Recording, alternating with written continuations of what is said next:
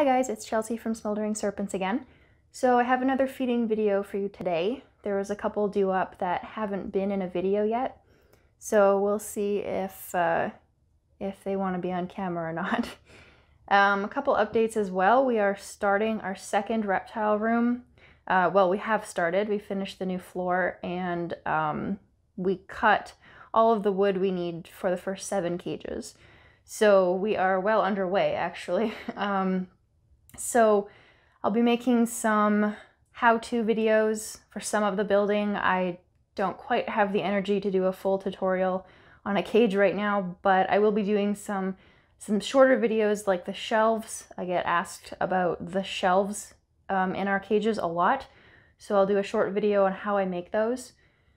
So for now, we had to move everyone, including our temporary tubs, out of that second room. So in this room right now, they're kind of wherever they fit. We have our 2 younger neotropical bird-eating snakes in those tubs, and we have our one snake who's probably in the most need of an upgrade, but she is doing fine in this as well. This is Saphira, our green bush rat snake. She will be going into a permanent cage as soon as it's done. It'll be one of the first ones in this new room. So that'll be nice to get her out of there. But anyways, so yeah, this is a feeding video. There'll be dead animals again. Just a disclaimer. We have mostly birds today, but a couple rodents as well. So we'll just jump right into it. Okay, first up is Nova. She's our 2-year-old black milk snake, and she's behind those leaves. I think I can get her to come out. Here she goes. That's her favorite spot there. She's pulling it back into her lair. Okay, Auri is always a fun one to feed. She's a little nuts. I actually like to let her sniff it and hunt it down herself, so we'll put it right there and see what she thinks, and hopefully she doesn't come flying out of her cage.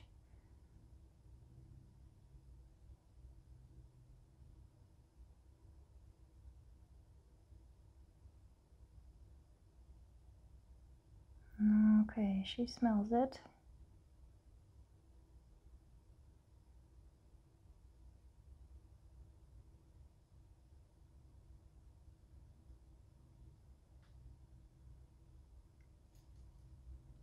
I know tongue feeding, if you can hear her tail vibrating, oh, you can see it there. She actually gets so excited about food, she'll rattle her tail like crazy.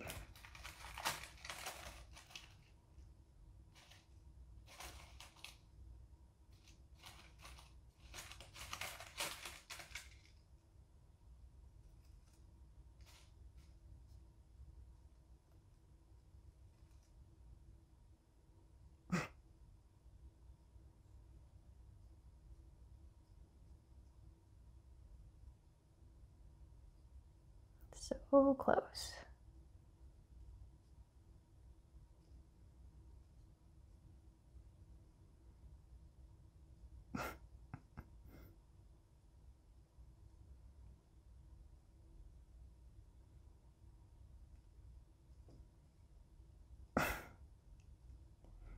This is definitely one of the reasons why I always describe Auri as very goofy. She kind of loses her mind when she smells food.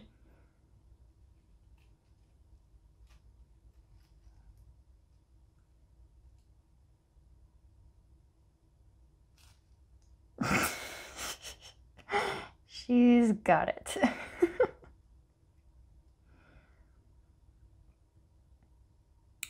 But yeah, she rattles her tail when she gets excited about food and kind of races around her cage trying to find it. I was going to say that tongue feeding is a lot of fun, and it is fun to feed her off tongs too. When she coils food, she coils it like 8 times, almost her whole body in a perfect coil. So that's fun to see too, but I really like watching them hunt it down. Okay, well, I had to put the camera down to get Tempest's door open and get her first piece of food in the door before she came flying out at me. So, she's got the first chick almost down, and the second one is behind her.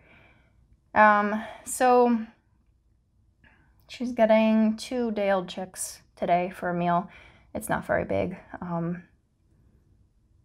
There goes the first one.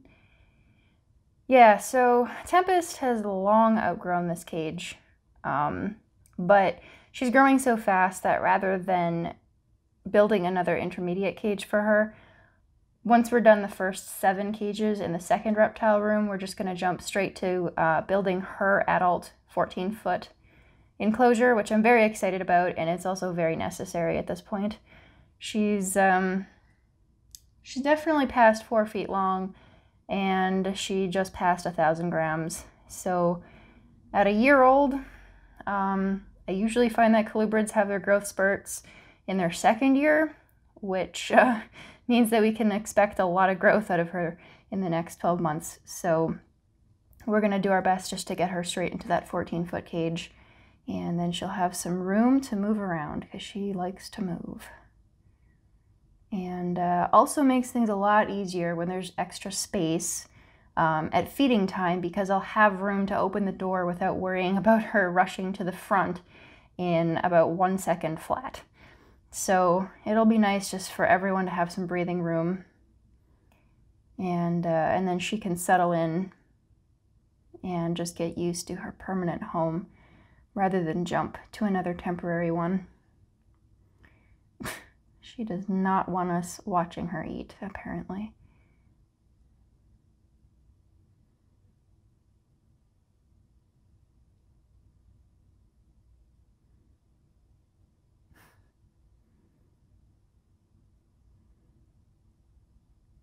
Oh.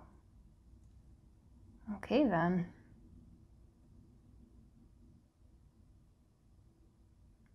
Now she does want us to watch her eat.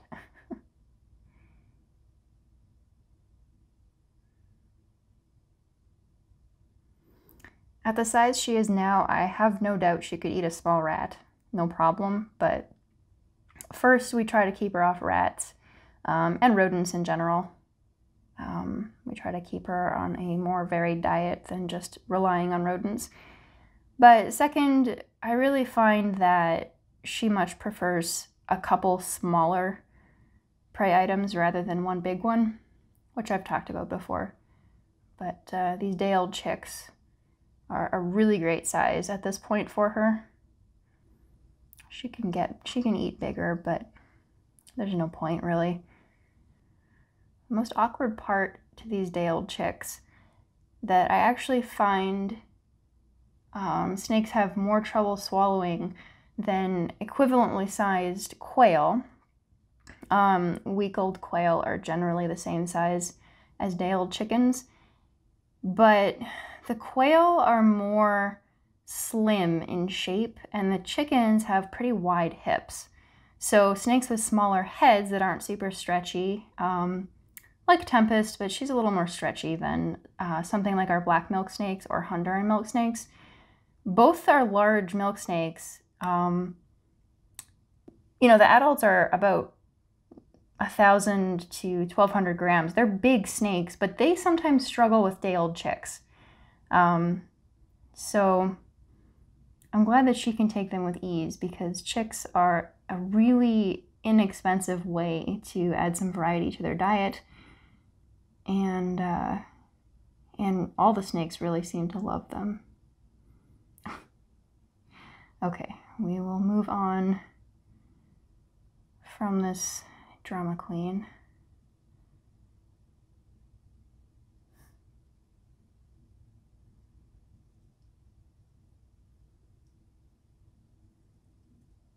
Oh, she's gonna come right up and check us out.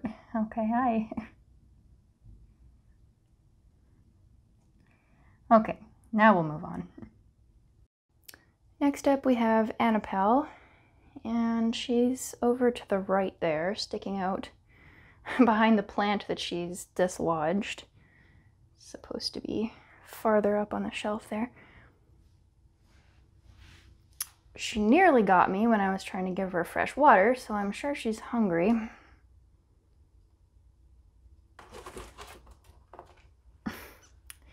Yes, she is. So in general, Russian rats prefer smaller meals. So this is definitely the upper size that I would give her. She doesn't really seem to have a preference, but sometimes when they're younger, they can prefer pretty small meals in proportion to their body. Generally, rat snakes, you know, they don't really care. They're really stretchy and they're really opportunistic. Whatever you give them, they'll take. But I've had a couple of people asking about picky Russian rat snakes lately. And first of all, they can just go off feed during the summer if it gets too hot. And it's not a big deal unless they're losing a significant amount of weight. It's not something to get super concerned about. They'll come back when it cools off a little bit. Of course, always check your husbandry, but it isn't that uncommon for them to take a break during the summer.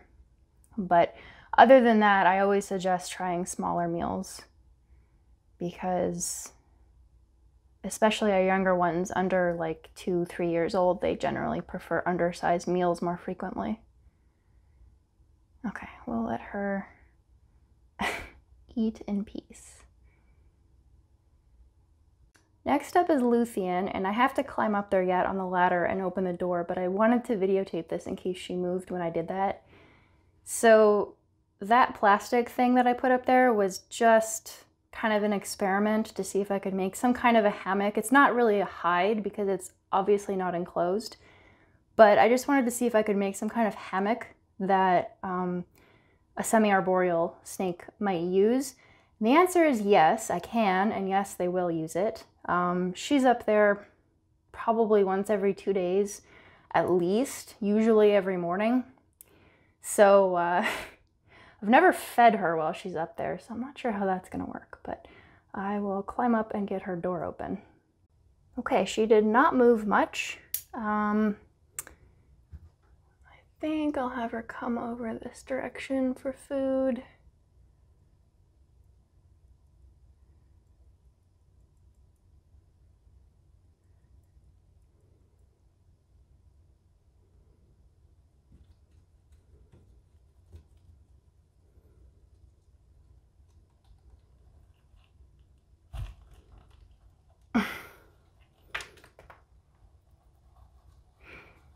Whoop. Well, okay. I know she'll figure it out. I was hoping she'd come right down onto the shelf, but she did not want to leave that hammock. Right now I can quickly give you a little look at how beautiful she is. She just shed this morning. The lighting's a little bit bright just because we're right up by the LED. But she is a really pretty girl.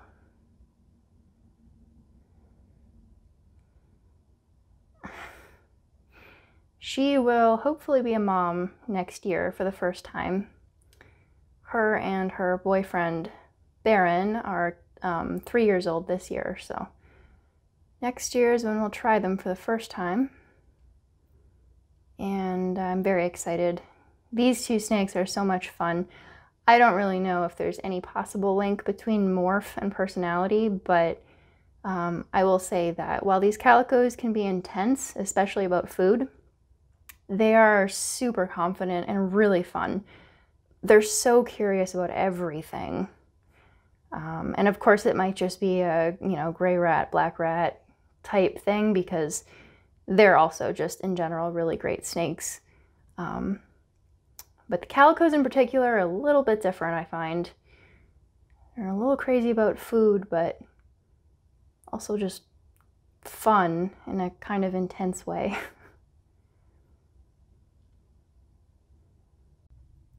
Next up we have Humboldt, our eastern fox snake, and he's right there.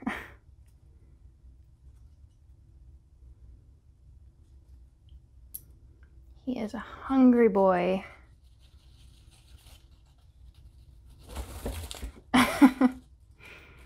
When temperatures get warm, he gets hungry. He's very cute.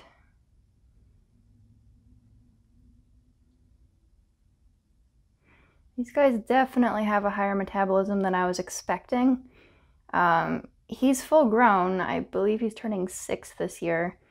And he needs probably close to twice the amount of food as some of our other North American rat snakes. So, yeah, fox snakes, they burn through food pretty quick. Luckily, his appetite is kind of foolproof. So, a chick like this every week or so, sometimes every 10 days, seems to work for him. All right, buddy, enjoy. Okay, next up is our ball python, Pepper. Try to get him to come out a bit. He's a really pretty boy.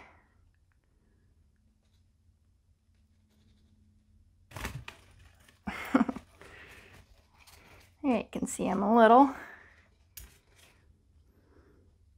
So that is just a weanling rat for Pepper, which is fairly small, but he got a little chunky, so we cut back on food. He's now eating a weanling rat every 3 weeks and still growing like a weed, but at a better rate, and his body condition looks much better. I think in general, ball pythons are probably one of the most overfed snakes in the captive community. Really, you hear a lot of people talking about like carpet pythons and boas and how infrequently they need to eat. But the reality is ball pythons really don't need to eat any more frequently than other really slow metabolism snakes. Like I said, Pepper's eating every 3 weeks now, alternating between a weanling or a day-old chick. And once he moves back to small rats, he was up to small rats at one point and it was just too big. So once he moves back to small rats, he'll be moved to 4 weeks. And it's not likely he's ever going to need more food than that, but on the off chance that he needs something bigger, it'll be spaced out even more, probably to 6 weeks. So not a lot of food, but it keeps him looking really lean and muscular and strong, not flabby like a lot of ball pythons. We do like our snakes to be as healthy as they can be, so keeping extra weight off of them is the easiest way to do that.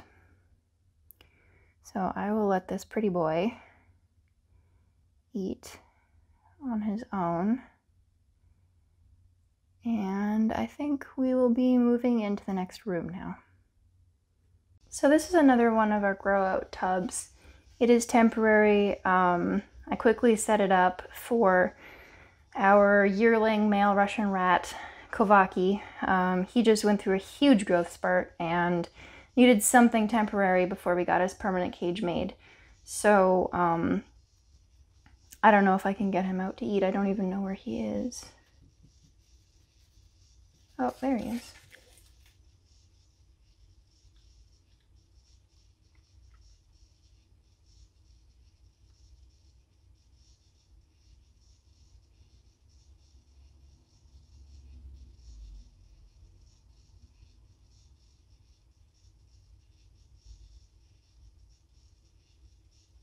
Not the best video, I know, but I'm trying to hold the lid open while I feed him. Let's get you over here.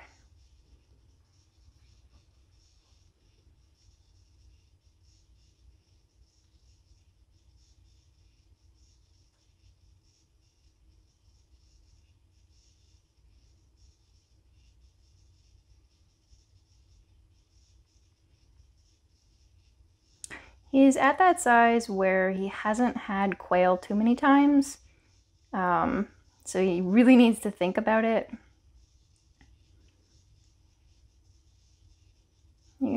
Don't eat it from the butt first, that's not very smart.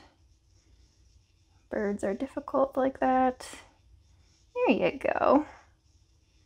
Look at that yellow chin. He's only a year old. So he is going to be a ridiculously pretty boy.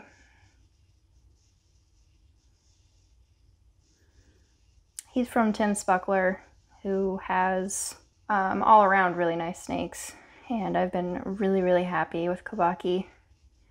He has a ridiculous appetite, and he's just been such a happy, healthy, beautiful boy.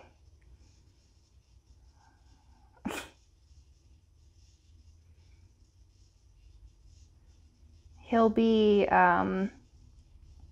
for sure paired with our holdback female Tanara, and he'll possibly take Corell's place and just breed with Annapelle as well. Not sure on that yet. But for sure he is Tanara's future partner. Okay, Nuada, one of our female Baird's rats. Here she comes.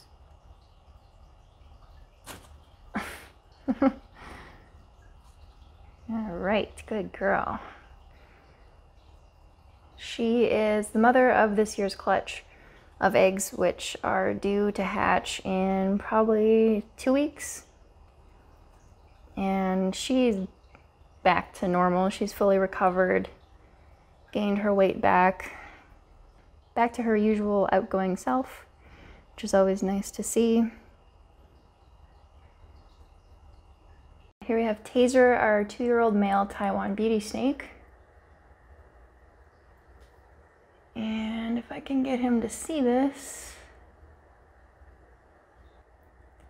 Okay, there he comes creeping over the leaves.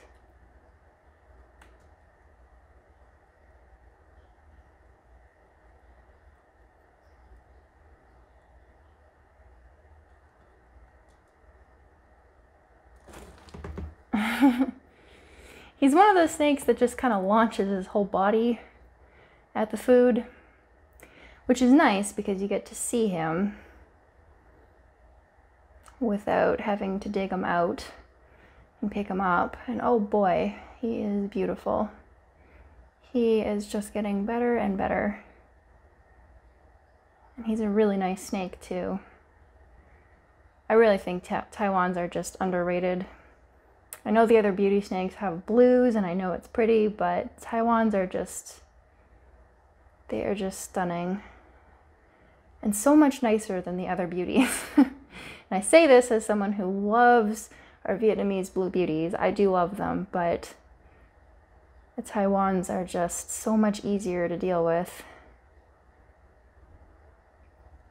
Okay, speaking of Vietnamese blue beauties, we'll try to get Kalika, our 2-year-old female, to come out so we can see her. Try it out, see if we can get her to come out.